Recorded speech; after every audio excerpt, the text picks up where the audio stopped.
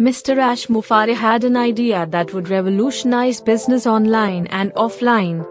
In his wisdom and caring and loving heart, he took that idea, and that idea formed the beginning of an IT company that is destined to change the lives of millions, perhaps billions, for the better. For over 20 plus years, Mr. Mufareh has been engaged in this space called the internet. The knowledge that he has acquired and put into practice has made him very wealthy. His success has created a legacy for his family that will last for generations. Mr. Mufareh's personal financial goals have been attained. He could rightly ride off into the sunset and be proud of his accomplishments. But that is not who he is. He wanted more, but not for him and his family. He wanted others to feel the joy of being successful. For over 20 years, Mr. Mufareh has been in the information technology arena of the internet. Being a person who has observed what has happened to billions of users on the internet, trying to have success and failing, brought sadness to his heart. The companies that have been providing tools that ordinary people are using to try to be successful are to be commended for opening the doors to a new way of being able to go in business for the ones who have ventured out of their comfort zones. The tools provided by these companies have been developed as the best that technology at that time could produce. Those companies made it possible for the masses of people to be able to dream. Offline companies required heavy investments and knowledge to be able to go in business for many who wanted to but couldn't afford to. So thank you IT companies for trying to help. What those companies didn't realize was that a man of integrity was paying attention to what was happening to the users of those tools. Mr. Ash Mufareh was paying attention, and he was saddened by what he was seeing on the internet that was causing 97% of the users of those products to fail. Mr. Mufareh said that now was the time to develop the idea that he had and create something that would benefit those 97% of users of those products that were making them unsuccessful. In the summer of July 2018, his creation begins to take shape. It started out without a name, but he had a plan of action. Mr. Mufareh would be a supplier of his own digital products.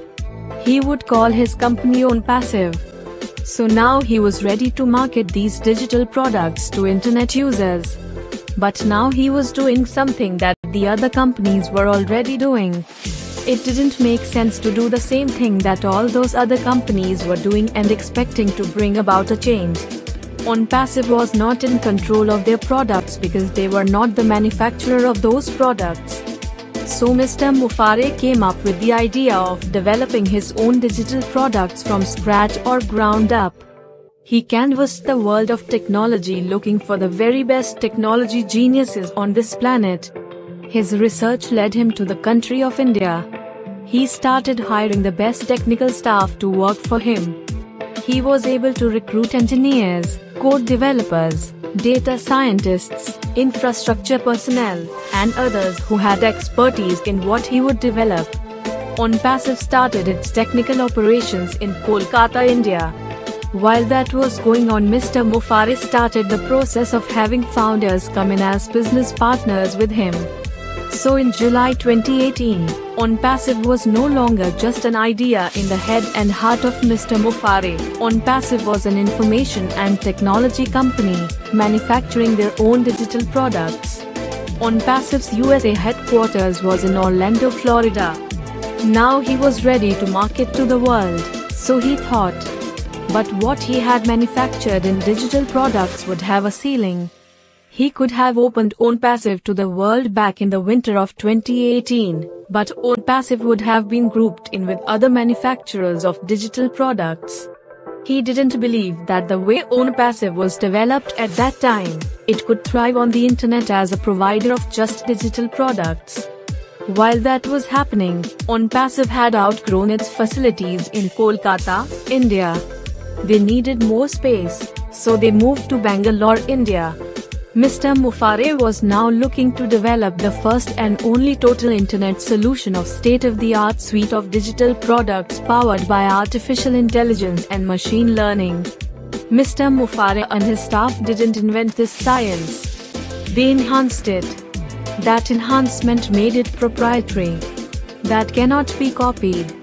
Mr. Mufareh and his staff had created the first and only legitimate fully automated done-for-you system called COMMENT.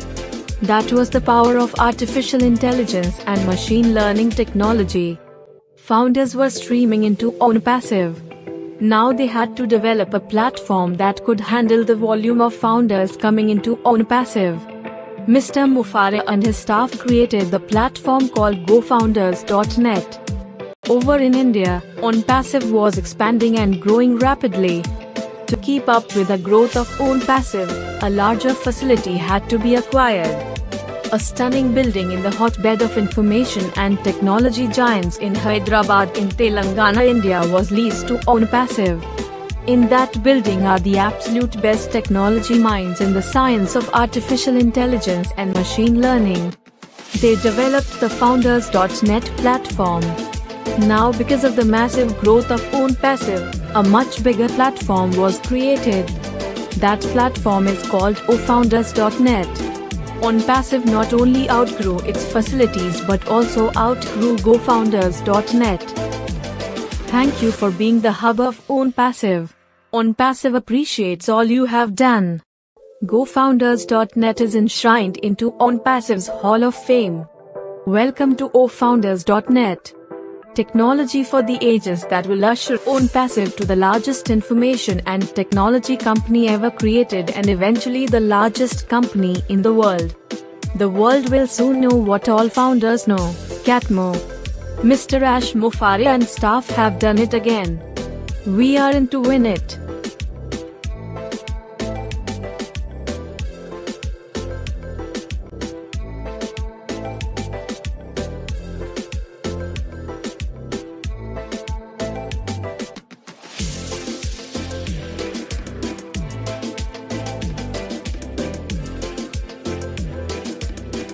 We have won it.